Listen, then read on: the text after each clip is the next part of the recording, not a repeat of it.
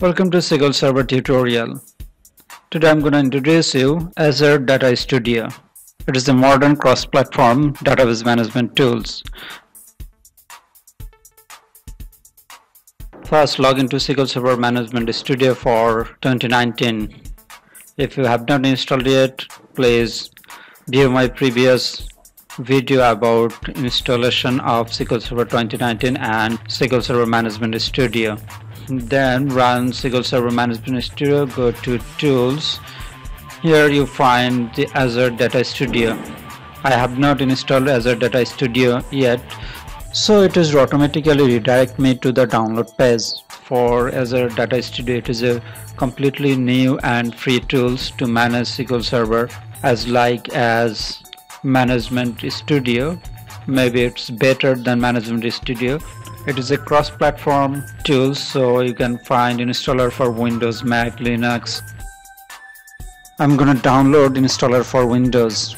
Here's the downloaded file. Accepting license agreement.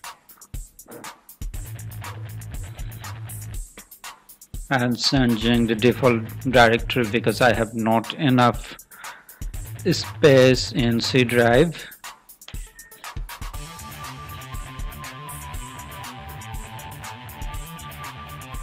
It is not a very big software, so it will complete installation within a few minutes. You can launch Azure Data Studio from SQL Server Management Studio under Tools menu, or you can directly launch it from Start menu. First you have to connect.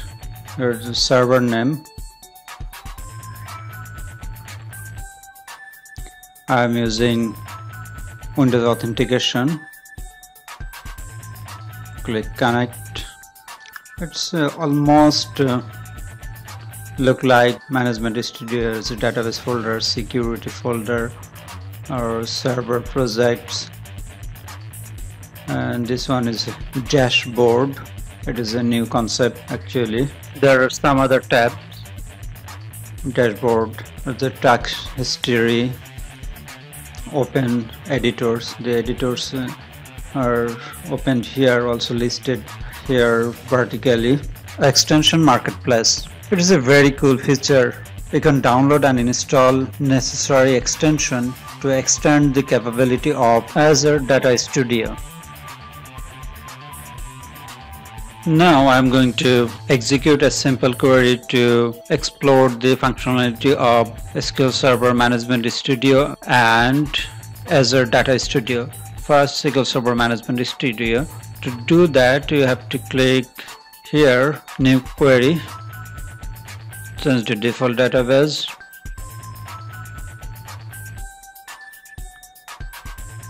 Here is the simple query. I am executing it.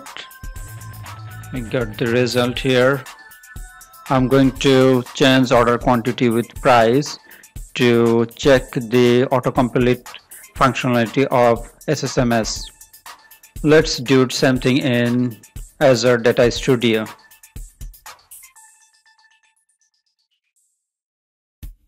Right click on blank space and select new file. Paste the query.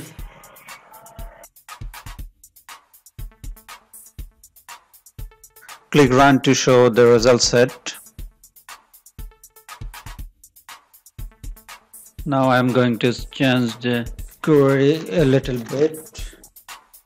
So both editor has autocomplete feature. Let's do another test, first in SSMS. I want to group buyer columns and some of the price column.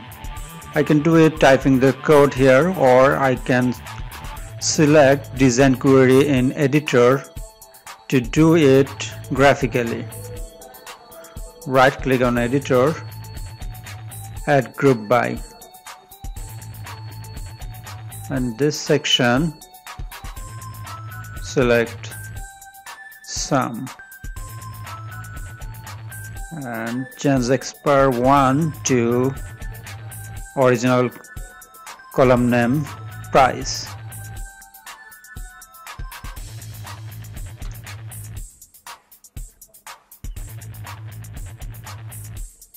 So necessary code is generated by the editor itself.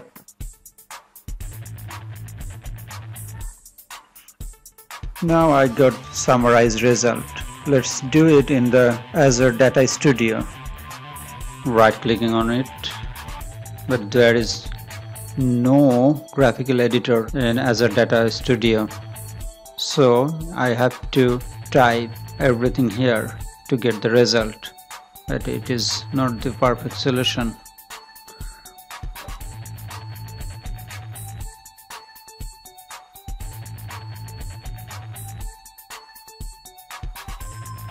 But it can present data as a graph.